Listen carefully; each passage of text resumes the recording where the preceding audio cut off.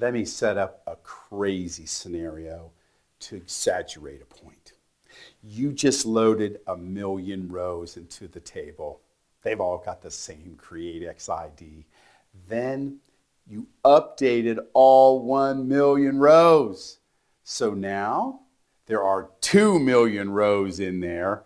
1,000,000 of them got the delete XID taken care of. You've only got 1,000,000 active rows, but 2,000,000 physical rows. It's getting real busy in there, and there's a lot of wasted space. Then you deleted half those rows, 500,000 of those active rows.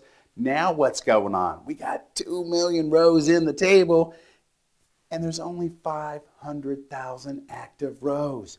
We've got so much wasted space, but you have finally got the table to where you say, this is exactly what I want. These are the 500,000 rows with the updates, and I'm all set to query. Let's get rid of that empty space with a groom. When you groom a table, it actually takes all rows that are not active and gets rid of them physically, and this makes the blocks smaller, everything's tighter, and now you're a lean, mean query machine. As soon as you do your GROOM command, the zone maps are completely updated and they're completely current. This also happens when you do generate statistics, an NZ load, or any insert or update. As you can see at the top, we had rows that had been deleted that physically are there but not logically. After we do the GROOM, two things happen. Those rows are physically removed and the zone maps are updated. This is the easiest thing on the planet. We are going to groom a table.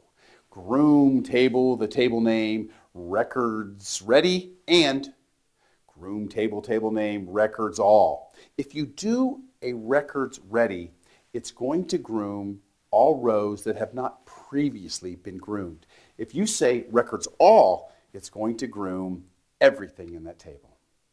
What's really clever about the grooming process, it's a background process. You can actually have users running queries on the table and everything's going to be just fine. Now you can check which tables are being groomed by two ways.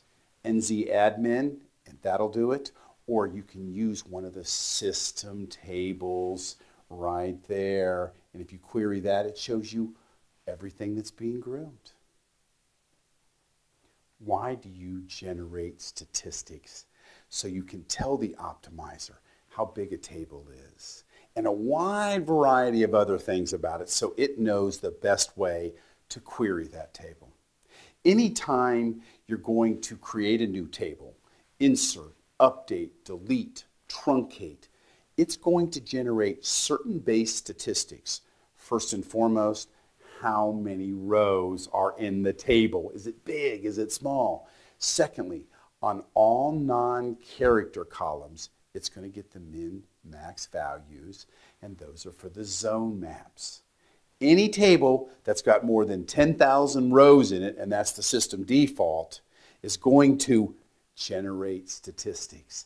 And that, again, helps the optimizer come up with the plan. You know the optimizer's got a little saying, if you fail to plan, you plan to fail. Let's take care of some data. There's 3 commands. I can drop a table, and the table's gone. Of course, the data's gone. I can truncate a table. All the data is gone, but the table still exists. Or I can just delete from a table, and all the rows are logically deleted, not physically. I'll still have to run the GROOM process. This lesson is brought to you by Coffing Data Warehousing.